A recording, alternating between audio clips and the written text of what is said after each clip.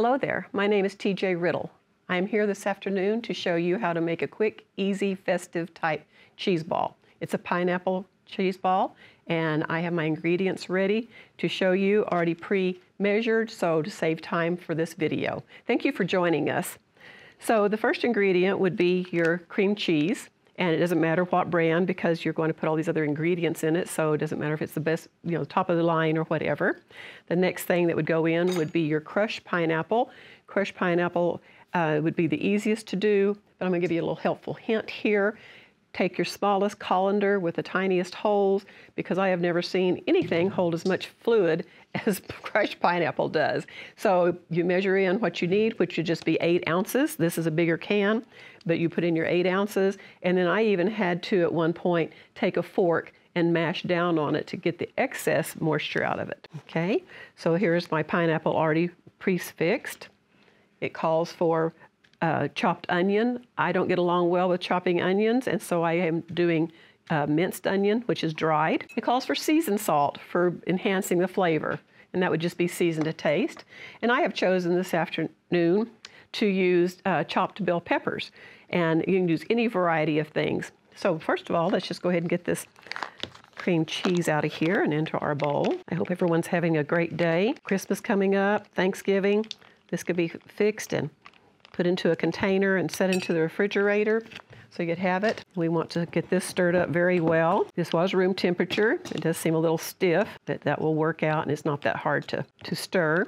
But you really want to cream it so you don't have chunks and lumps. That should about do it. I think it was a fourth a cup of green peppers, fourth cup of green onions is what they called for. Only 8 ounces of crushed pineapple, extremely well drained.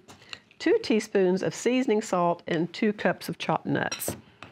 I got to thinking that you could use any kind of nuts. I mean, you could use walnuts or whatever your favorite is, maybe even coat it in almonds or something, but I am doing the pecans. So now I will add my pineapple. As I said, it's already pre-measured. Pineapple is very zingy, kind of gives it a fun flavor, as I would call it. You think, oh, that's just a cheese ball, plain old cheese, and then you're, oh, wow, what's in this? Have it in your freezer, get it out when you have company or family, whatever, and be a nice little surprise. Make sure it's sturdy. Well, okay, I'm just gonna add a few onion chips to this. The one thing about onion chips, a lot of people don't like to use them because they feel like that they have too strong of a flavor.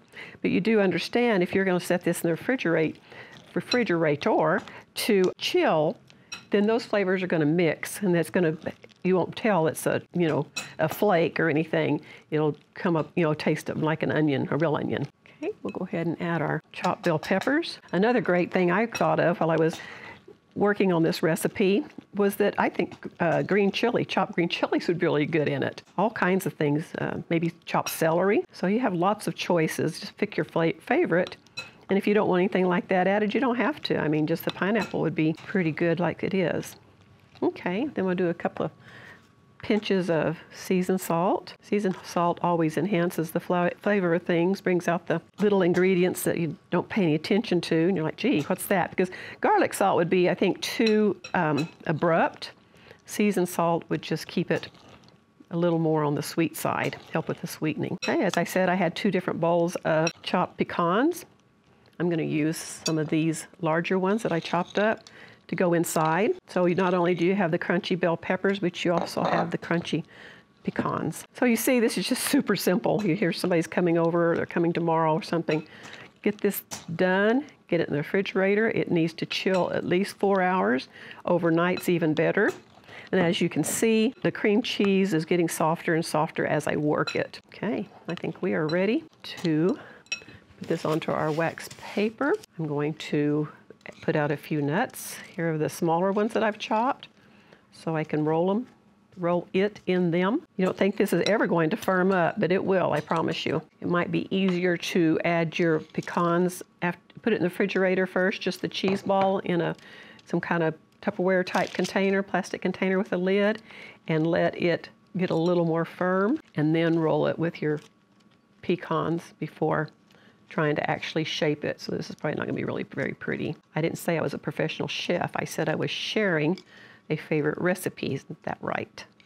So I get grace, don't I? Okay, so I put this on wax paper so it doesn't slide around and it's easy to handle. I look like a cheese ball now. Put all that on there. And then we are going to take this and move this saran wrap over here. Dump this onto here, making a little mess. Kind of finish shaping it. This will be the bottom whenever you take it out, so there's not as many nuts on the bottom. Covering it, sealing it up, and there you have it. Go ahead and finish shaping it a little bit to go in the refrigerator to get its shape.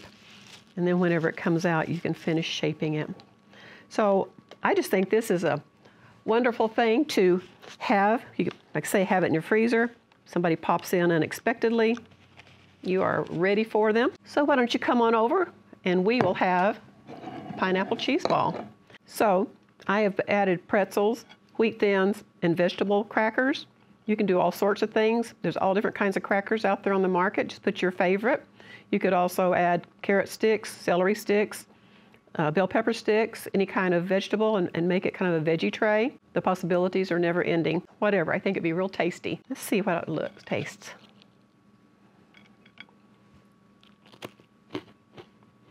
Pretty good, even if I do say so myself. Thank you.